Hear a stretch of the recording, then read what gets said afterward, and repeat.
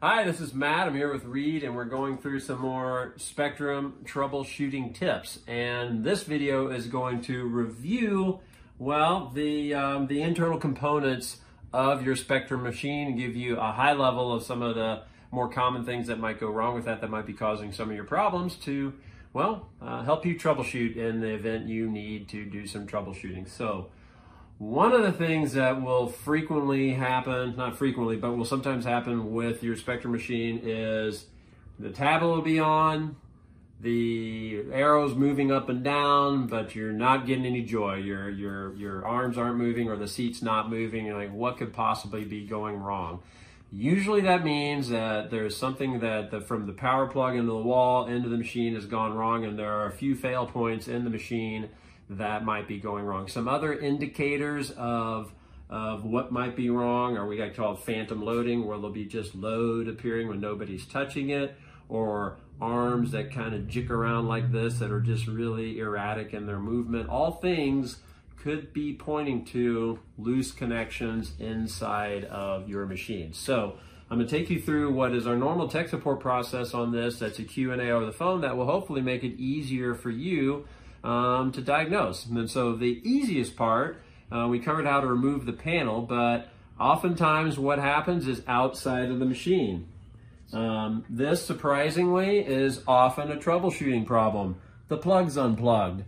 This plug will plug into the next set of next piece of black cable that will plug into the wall. This may become loose. So do yourself a favor, check that easy fail point first. Check the plug in the wall. Check that the plug in the wall, the outlet in the wall has power. Take something you know works, plug it in, make sure it lights up. So those are the real easy ones.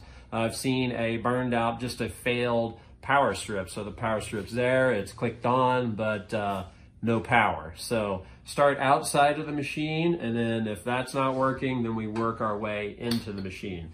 One other troubleshooting tip, I like to say this in all the videos because it's a really easy one. Just unplugging the USB connection that you have up on your tablet and replugging it often helps. It's a little bit of a loose connection, so just depending on how that's handled during the regular operation of your piece of equipment, sometimes unplugging it and replugging it will basically reconnect what might be a poor connection. Also, doing that resets the drivers in it, and when you do that, that will sometimes clear up a problem if for some reason one of the drivers became corrupt. Another really easy step, always try to do that before you get into taking apart your machine. So once you have the panels removed, let's take a look around what we have inside. So primarily, and this happens pretty routinely, you have, on most models, you'll have a split cable that comes in for power. These two plugs right here come unplugged. That's really it. And they come unplugged a little. Sometimes it'll just be part way. And so you just got to pay attention to that, make sure it's seated correctly. I believe during the manufacturing process, they try to zip tie or electrical tape these, but they may not have. I forget which and where in the process they may have started doing that. So step one, and this is very frequent, particularly after shipping, and Reed usually captures this when it ships, and it's a problem, he'll immediately identify that, replug it for you, and electrical tape it so it reduces the likelihood of it happening again. So that's space one for a connectivity issue. The second is this, I call it a 4-color plug, but it's really only 2 colors, but it has 4 power points on each end of it that engage. This actually comes unplugged pretty easy. There's a little bit of weight on it. As the actuator's moving around, sometimes it'll bump up against it or something like that. And so this comes unplugged or even becomes slightly unplugged. And when that happens, it might make for an inconsistent connection in one of those 4 connector points. So you want to make sure that's fully seated and plugged in. The manufacturing process now zip ties that together, so it's not as likely as a failure point, but it can still get loose even when it's zip tied. So we always just have you check that to make sure it's seated well enough. And if you look at where these wires connect into the adapter itself, It's a wire that seats in there and is held in place by that screw. That screw tightens each wire that's in there. I've seen where these wires are actually loose. It'll be loose sitting in that space where it connects. And just from moving it around slightly, it'll be connected and it'll work fine. And then it'll move and then it'll just not be touching where it needs to, and it'll cause some really erratic performance on the movement of the arms or the registration of load. And so when you're in here trying to troubleshoot, you'll check to see if each one of these wires is seated. I'll literally pull on each one to make sure it is fully and firmly seated in there. Wrap that sucker in electrical tape when you're finished, just so you're not having to troubleshoot that again. Another failure point I've seen is I think some models did not have this screw securing this plug for this wire into the control box here.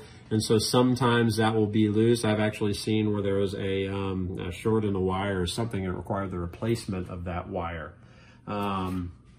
That is the very high level of what to look for when you're doing this. Other things that may go wrong is there could be a failure in any one of the three main components.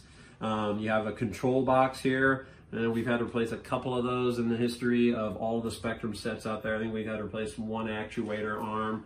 And then this is an actuator arm that moves the equipment around, and this is a load cell that actually registers the force that's being applied.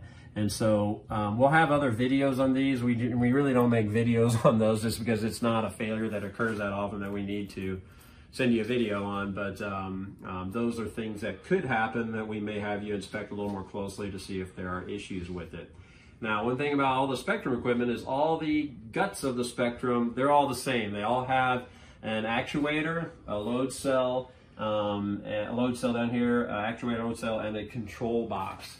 The other piece of hardware that has sometimes had a problem is this blue USB adapter, okay? And that comes up out and it plugs in here, and there's actually some firmware loaded onto that adapter, so you can't just go out to the store and buy one. It's something that can actually become corrupt or fail, and we've had to replace a couple of those in the history of the Spektrum equipment. Again, pretty easy to resolve, but that's what can go wrong. Now, despite these all being the same, the layout of the equipment is actually a little different. And so, Reed, why don't you show us where the power part is over here? So the power adapter for the Ever GT, it's not going to be in your back panel where everything else is. So a few times that people have come unplugged, they're moving their equipment. So all you want to do is you'll see your black power cable. It'll usually be just kind of up in the neck right here. So if you need to, just kind of dangle down just a little bit and just see this one's almost about to come loose in this machine. So push that back in, and then you just tuck it right back up in there and put the extra cord in, and it sits right in there all by itself, okay? Alrighty, so that's an overview of the inner workings of the Spektrum machine. You really learned just about everything that can go wrong typically with a Spektrum machine. So hopefully this helps with any troubleshooting that might come up. And any questions at all, you can always call support. We're here to help.